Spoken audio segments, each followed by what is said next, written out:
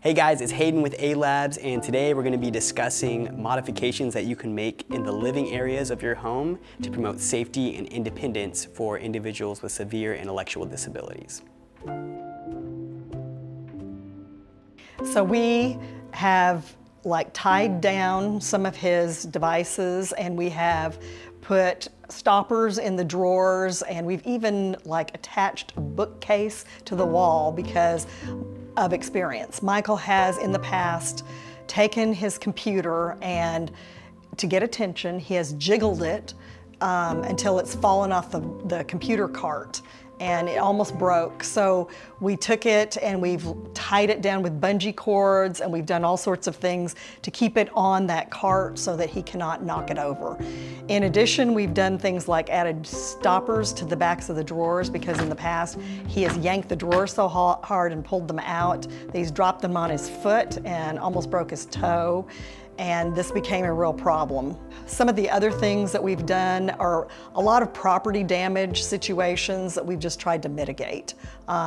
Like putting the garage door foam up on the walls behind the trash can in the bathroom, because he was knocking the paint off the walls by pounding the trash can against the wall.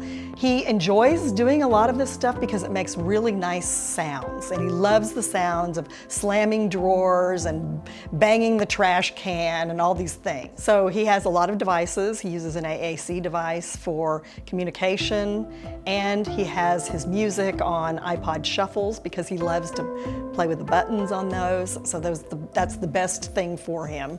So we put them in a box that we had handmade, and a Dremel hole in the back so we could put the cords in, and it has a latch with a lock that you can lock on the top. And he figured out how to open the latch on his own, so we've now put a carabiner through the latch, and he cannot get into those devices unless we allow him to.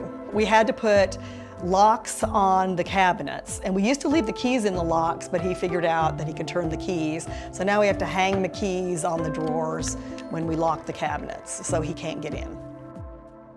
Thanks for watching, and we hope that this video provided some insight as to modifications that you can make in living areas to promote safety and independence for individuals with severe intellectual disabilities. If you have any feedback, please comment below.